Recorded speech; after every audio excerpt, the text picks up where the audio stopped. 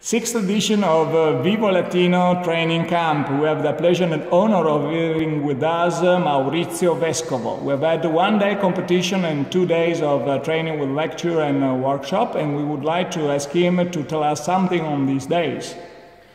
Well, what can I say? I think it's a great event. I think a lot of people are waiting every year for this event, and every year is getting better and better. I believe the world now it's good for the couple because they have the opportunity to be in such a camp. The inspiration in general is the key of the success. Inspiration can come from different things. Definitely music is one of the most inspired things. I think this training camp here has the most fantastic music and orchestra. The Orchestra Italiana are doing a fantastic job for the couple. In the practice, in the competition, it was really, really good.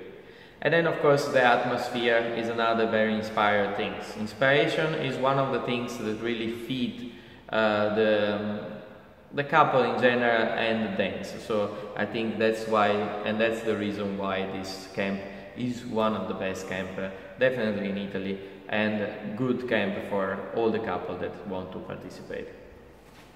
Maurizio Vescovo, wonderful dancer, incredible judge, an icon for many dancers.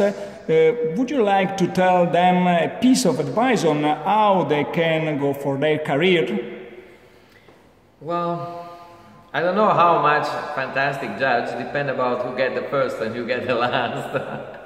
But anyway, yeah, of course, believe in yourself is something that you have to keep in your mind, and set up a goal. It's another thing, so you need to keep it in your mind, because you can't just dance for the sake of dancing. Of course it's important, but that one is something that is just a philosophy. You need to set up your goal and you need to try to reach, okay, whatever it takes. So definitely that one is one of the things I always did. I set up my goal. I set up my goal when I was a dancer. I set up my goal as a teacher, and I set up a goal as a judge. So when you set up that goal for yourself, then most likely you're gonna achieve it. Maurizio, many thanks for being with us, and thank you very much. Thank you very much. Thank you for everybody who is gonna listen to this interview. I hope I give some inspiration for all of you, and I hope to see you next year here in Vivo Latino Dance Camp. Bye.